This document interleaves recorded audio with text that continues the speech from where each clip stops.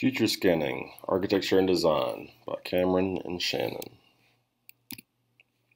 The eras of residential architecture are as stated: painted caves from 25,000 BC, mammoth bone huts 16,000 BC, hide tent 11,000 BC, mud brick 8,000 BC, domus 500 BC, timber frame 1st century, chateau 3rd century, mudhif 9th century. As continues, in the 10th century, Caravansary, 11th, cob houses. In the 12th century is Gothic. 16th century went to colonial. Into the 17th, which is Minka. On to the 18th century, which is box arts. And then to the 19th century, Victorian. And then as well in the 19th century was craftsman. As we begin, painted caves from the 25,000 BC. The materials used was discovering a cave without any animals lurking within it. So any cave you found is yours for the taking. It also needed to be near a river access and have firewood nearby. The only thing suitable about this home is that no materials were needed to build it.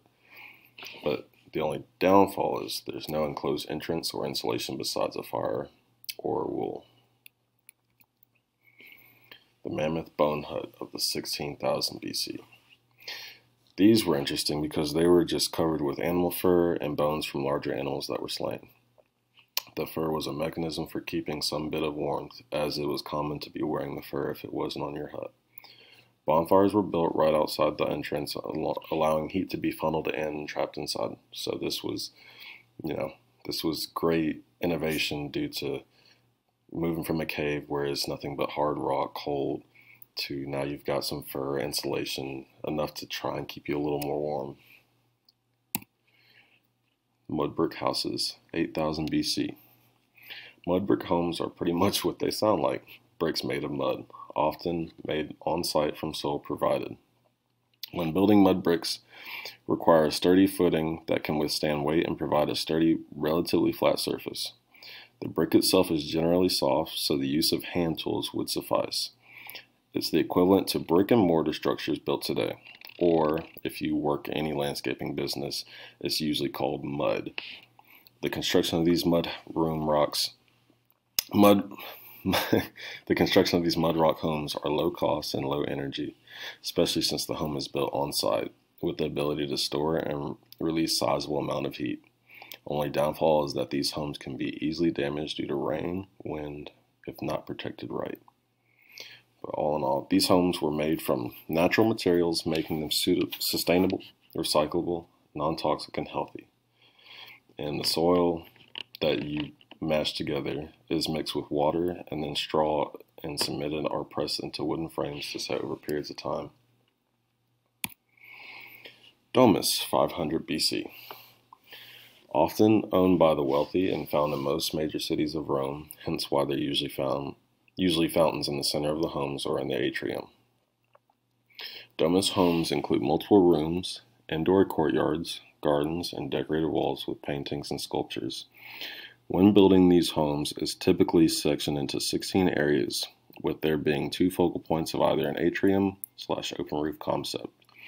And the open roof concept is where they've got 2 diagonal roofs. Wherever the open roof is, it's 2 diagonal roofs flowing into the area, and it lands into the atrium as shown in the picture.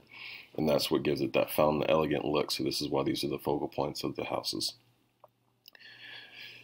The domestic is the English word, which stems from the Latin word domesticas, which comes from the word domus. So dom, meaning home, seemed like it would be the best way to call these beautiful, elegant houses for the wealthy.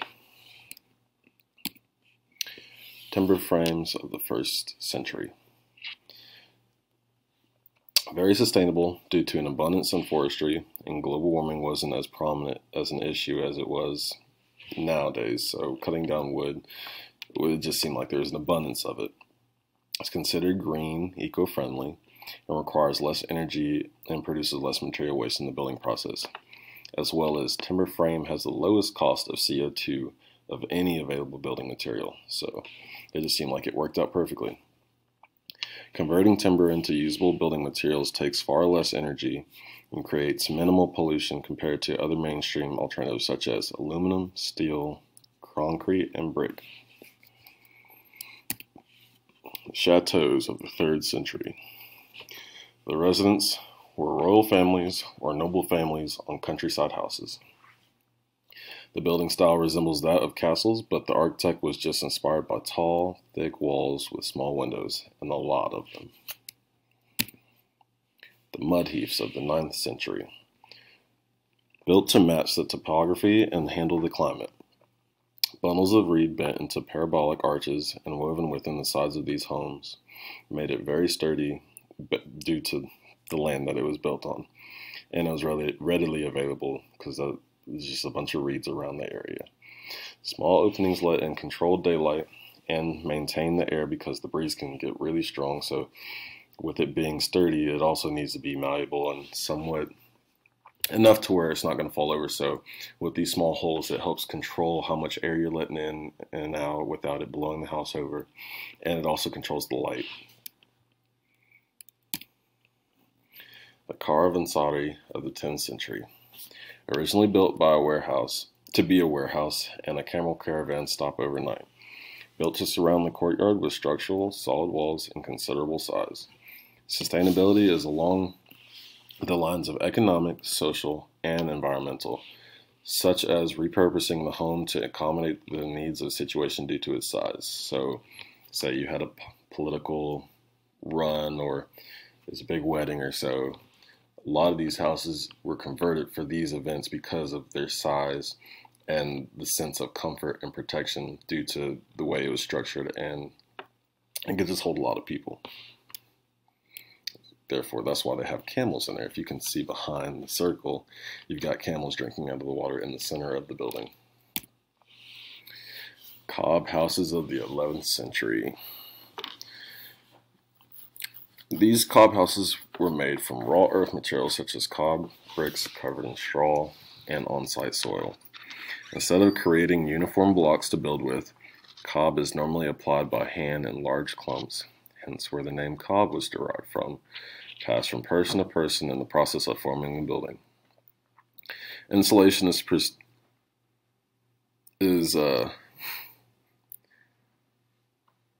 prestigious, which leads to downfall that would not be suitable for extreme hot conditions, but unlike the adobes, it can trap heat.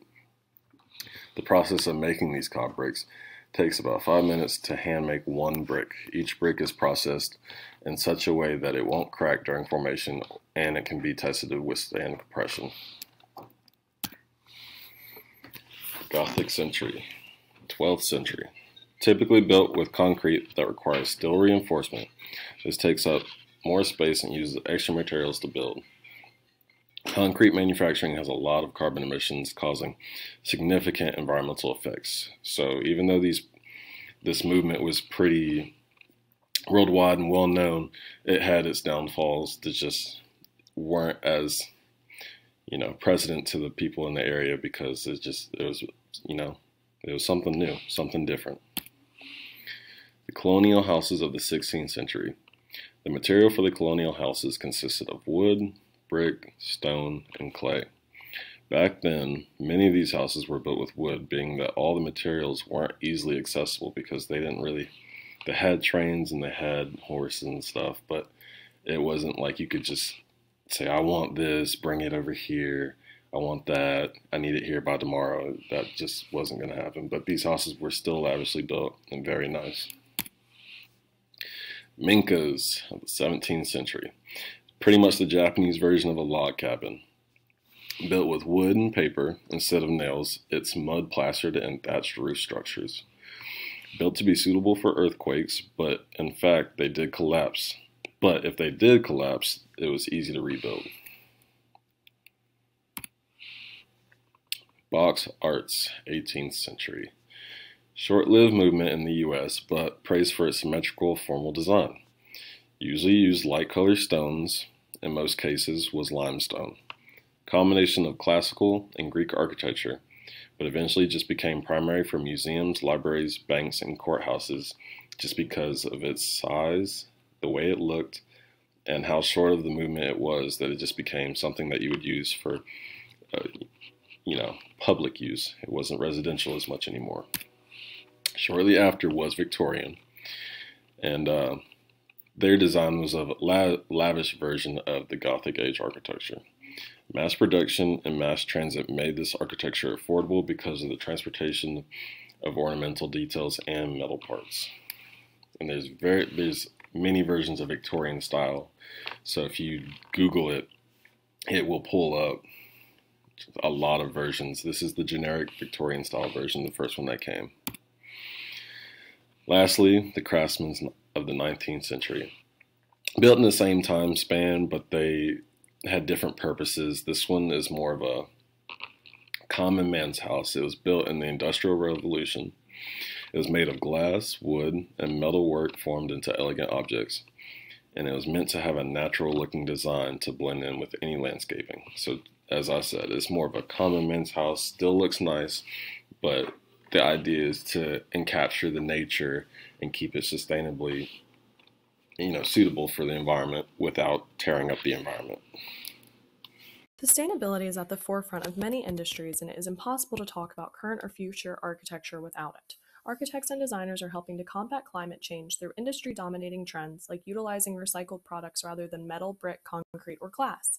Consumers are also pushing for efficient, energy-saving appliances in their homes, and the entire culture behind residential homes is encouraging homeowners to make more sustainable choices. Solar roof tiles are also becoming more and more popular. Previously, homeowners have been keen on the idea of solar panels, but are put off by the physical appearance of them. In recent years, these new, attractive, cost-effective, and healthy solar roof tiles have been gaining popularity. They are discreet and do not warrant as high of an initial cost as installing panels and do not require the same amount of space. Spacious designs and open floor plans are the most sought-after interior layout of the 21st century. Homeowners are hiring architects and contractors to renovate their houses, tearing down walls to create open kitchen, dining, and living spaces. Most current construction no longer features broken up rooms and closed-in spaces, but rather creative layouts that warrant interaction and accessibility from all sides of the home. Another trend that has taken off in recent years is flexible spaces. One of the most popular, as displayed in the photo, is the ability to have indoor and outdoor space depending on the season. This includes things like glass garage doors that can open onto patio areas on a nice night or evening. Flexible spaces also include things like tables that can be folded up to create couches or chairs. Many of these trends directly impact the future of architecture and design, and we are entering a very cool and creative stage in residential homes. When considering the future of architecture, there are a few main trends that need to be examined: building materials, green infrastructure and efficiency, co-living spaces, vertical cities, and lastly, smart homes. As Cameron explained in the earlier slides, building materials have changed dramatically throughout time. In recent years, studies show that building and construction accounts for 39% of our carbon footprint, concrete alone accounting for 8%. Many people are surprised by this, incorrectly thinking transportation is the largest producer of carbon dioxide. But each year, 3 billion tons of raw materials are used in construction, and since 2015, residential homes have become the single largest emitter of greenhouse gases. Projections show that by 2056, the population will have gone up by 50%, and energy consumption and manufacturing will increase threefold to support this growth. Not only are the creation of building materials a huge emitter of greenhouse gases, but over time we also have to worry about toxicity. Current materials are laden with chemicals, formaldehyde, and solvents that release volatile organic compounds over time. These VOCs create poor indoor air quality and can lead to issues like asthma. But the future looks pretty great. Many alternatives are being created, like zero-carbon cement, which is exactly as it sounds, chipboards, which is wood certified for building that has been created from other wood waste, memory steel, which is an alternative for concrete that builders are hoping will enter the market at an alarming rate, but currently the structural strength is still being tested. And lastly, cross-laminated timber, or CLT, which is made from cross sections of soft wood and not only eliminates the need for concrete in building, but also slashes the construction time by 60%. Some other pretty amazing new building technologies include wood made from recycled paper, nappy roofing, which is repurposed nappies and sanitary products by using polymers to separate the organic waste and then creating fiber-based construction materials like shingles. Bottle bricks are also being considered as a potential home design in lower socioeconomic or disaster areas, although this is more up to the manufacturer to create the cuboidal-style bottles that can be reused in construction. Fungi is a super cool naturally occurring material that also has the potential to have a massive impact in the world of architecture and design. The mycelium composites within mushrooms are basically a web of filaments that will bond to the surface of waste material and act as a self-assembling glue to create building blocks. They are literally using biological growth instead of fossil fuels in manufacturing. Although they are still trying to determine exactly how to implement fungi in homes, we do know they can act as a sensor to detect changes in light, temperature, and pollutants, which will reduce production and running costs in homes. These materials are lightweight, waterproof, and recyclable. The fungi will also return to nature when the consumer is done with it. There are not many other building materials that can make that claim. Green infrastructure and efficiency are already a huge consideration in architecture and will continue dominating the industry. I will take a look at how this trend is helping to minimize harmful effects on health and the environment and the leading upcoming trends. LEED, or Leadership in Energy and Environmental Design certification, has been around for a while, but the future of LED is huge. Professional architects and general contractors with LED certified building styles are becoming more and more sought after, and homeowners are demanding environmentally conscientious homes.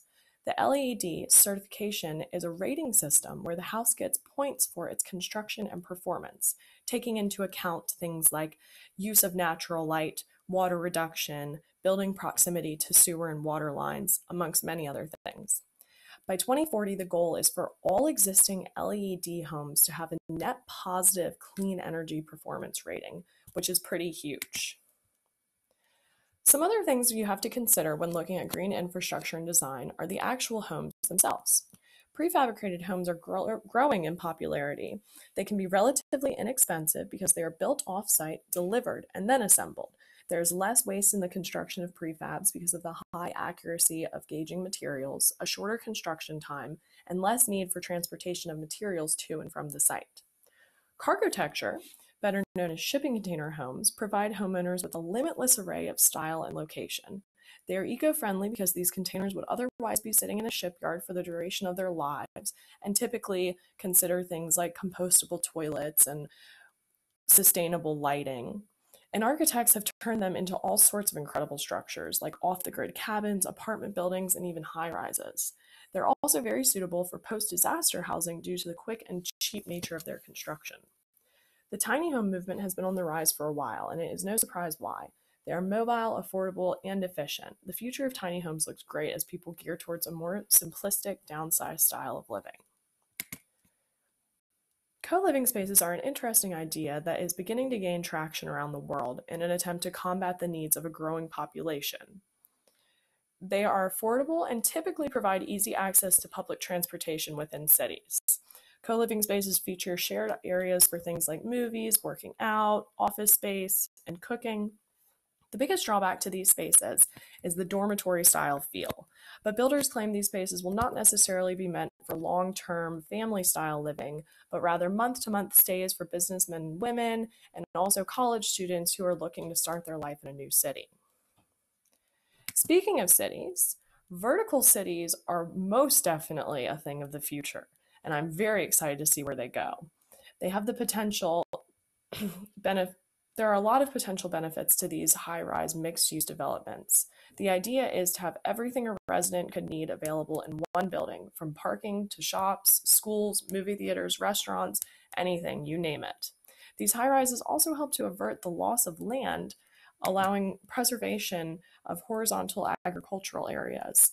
And they help to decrease air pollution and curb global warming because commuting will be vertical, with more efficient transportation and less dependency on roads and CO2 emitting transportation. The biggest challenge of these vertical cities is managing severe wind. The high-rises will be much larger than anything we are used to and have massive amounts of space up top that are heavily affected by the wind and can sway up to several feet. This leads to motion sickness, sleepiness, and anxiety. To combat this, designers are creating a weighted control device that will be installed at the top of the building and works with magnets to sense and combat the heavy winds. They anticipate this technology could reduce movement by up to 40%.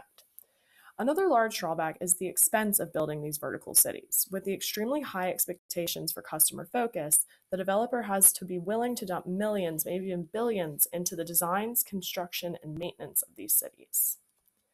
The last aspect of the future of architecture and design I would like to discuss is smart homes. We have become an incredibly well-connected society. In 2019, research showed that there are 20.4 billion connected things around the world, and 12.8 billion of those connections are within residential homes, meaning anything from your smartphone to Alexa to your security system. And by 2022, it is estimated that America will have over 63 million smart homes. There are many pros and cons to smart homes. Some of the biggest pros to smart homes are their ability to improve residents' quality of life by solving daily problems, like forgetting to turn off the lights or realizing you didn't shut the garage door.